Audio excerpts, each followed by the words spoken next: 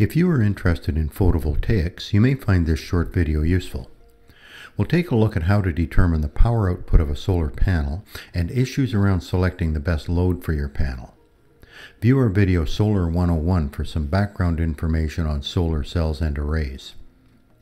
I'll assume you're familiar with the electrical quantities voltage, current, and resistance, and know that the relationship between these three quantities is defined by Ohm's law.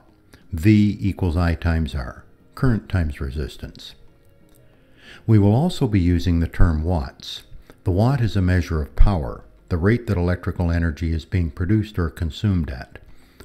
The wattage of a simple circuit can be determined by multiplying current times voltage. Power equals I times V. I'm using a small 1 watt solar panel for this project. This panel produces a maximum of 1 watt under intense sunlight. The math and science behind this demonstration is the same for large and small panels. So if you attempt this, use a small panel, 1 watt or less. Large solar panels can produce dangerous current and voltage levels. The manufacturer claims this panel will produce 1 watt of power. But there is an issue here. The panel will only produce maximum power when connected to a certain value of resistive load. To determine this value, I have set up the equipment like this. I connected the leads from the solar panel to the outside power lines on a standard breadboard. Next, I connected a 220 ohm, 5 watt power resistor to the same lines. The solar panel is now feeding current to the resistor. If you attempt this, make sure any resistor you use has a power rating that is significantly higher than the output of the panel. Next, I connected a meter across the resistor set to measure voltage.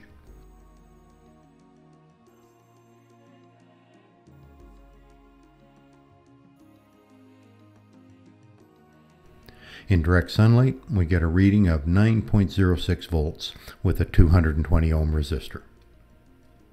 Let's calculate the power output of this system. Using Ohm's law, current equals voltage divided by resistance. That's 9.06 divided by 220.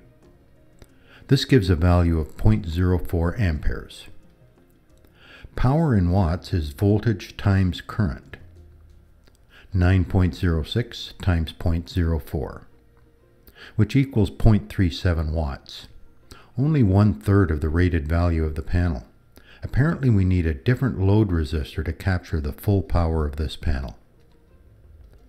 Here is a method for determining the optimum load. I have a variety of power resistors ranging from 5 to 220 ohms. Using the same setup, I substituted these resistors into the system and recorded the voltage drop for each one.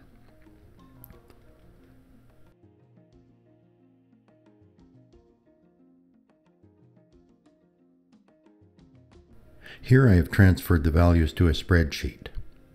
This displays the voltage values for each resistor. Next, I calculated current using Ohm's law. These values in amperes are in column C. Column D displays the power value, current times voltage. The units are watts. If you look at the power column, it is apparent that the optimum power is captured when the panel is connected to a 68 ohm resistor.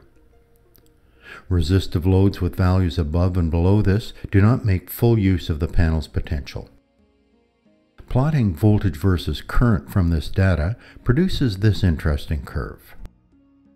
This abrupt change in direction is called the knee of this voltage-current curve, and it is here that the panel produces optimum current and voltage.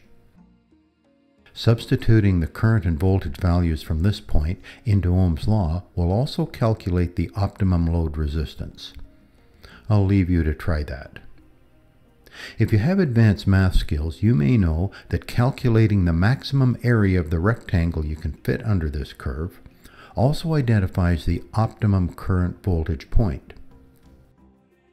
Load balancing is a critical consideration when designing solar arrays. Most solar panels include a spec sheet. This is the spec sheet for the panel I've been working with. The manufacturer claims that voltage at maximum power, VMP, is 9 volts, and current at maximum power, IMP, is 0.11 amps. Looking at our data sheet, we calculated VMP to be 8.1 volts and IMP to be 0.12 amps, close to the manufacturer's ratings of 9 and 0.11. The manufacturer's data is based on a standard value for solar radiation of 1,000 watts per square meter. Solar radiation on the day I collected data was below this standard, resulting in slightly different values from the manufacturers. Other entries on this data sheet include VOC and ISC.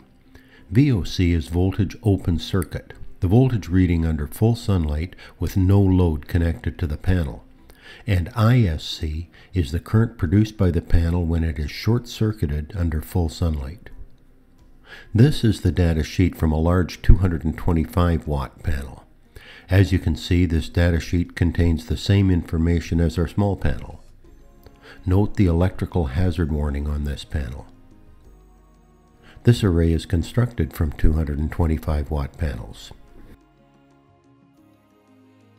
Photovoltaic systems that are designed to charge batteries or feed current onto the grid use dynamic electronic systems to ensure that the optimum power is always being delivered.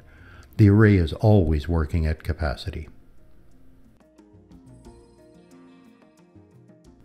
For more energy and electronics related videos, visit our website, hylaroad.com. Follow the videos link.